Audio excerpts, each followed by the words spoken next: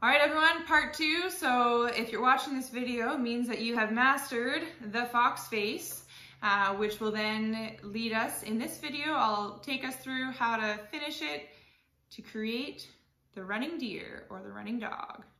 So if you haven't watched part 1, watch part 1, and then this one will get you to the end result of the running deer. Grab your strings, everyone. All right, everyone, part 2. Here we go. So I'll run through the first part quickly, but there is part 1 video to learn to the fox face, and then this is going to show you the next steps. So on your thumbs, indexes loop around, thumbs pick up the palms, pinkies go in, get this straight, find the X that's on top, thumbs loop under, Navajo, drop that index to that familiar fox face. Hopefully you've all been practicing the fox face. So the next step is all going to be done for me by my right index finger.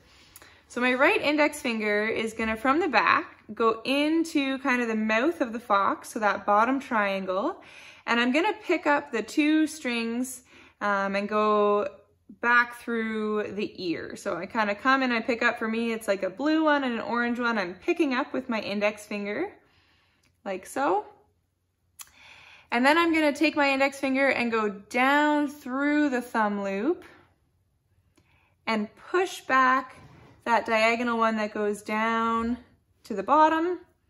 So you can see I've got 2 strings on that side of my index and 2 strings on this side. And I'm gonna hook on to this very bottom string that goes to my pinky there. So I'm gonna hook on, and I actually wanna pull that through those 4 strings. So it's a little bit tricky, and you can sometimes use your other hand to help do that in order to pull it through those 4 strings. And I can just kind of rest it on top like so. And now my left pinky, I'm gonna loosely just let go of the pinky loop, and I'm gonna come in front here, and I'm actually gonna take that loop off of the index. And so I can take it, my index is now free, and I'm just gonna tighten, pull it down like so, and we've actually created, that's gonna be the head of the deer. So we're getting close. Next, our good old index finger is going to do some more work. So it comes in through this big loop, and it actually is going to join the pinky. It's going to go down through the pinky loop like so. And you'll see that there's kind of a little semicircle hole opening there. So my index finger is going to go down through that loop, down, and it's actually going to come up through the hole there.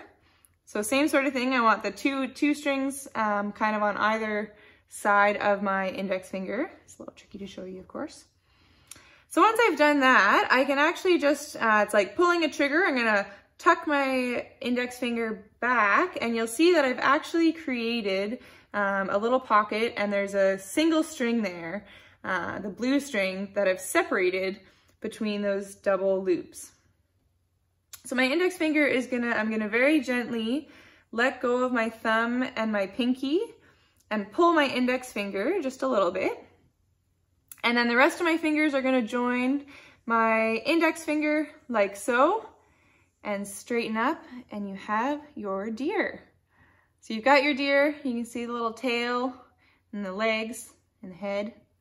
And then to make it run across, you're just gonna kind of go back and forth and tighten with your right hand for me to make him run across, or her. All right, let's do that again. So we all know how to get to the fox face. So we go around.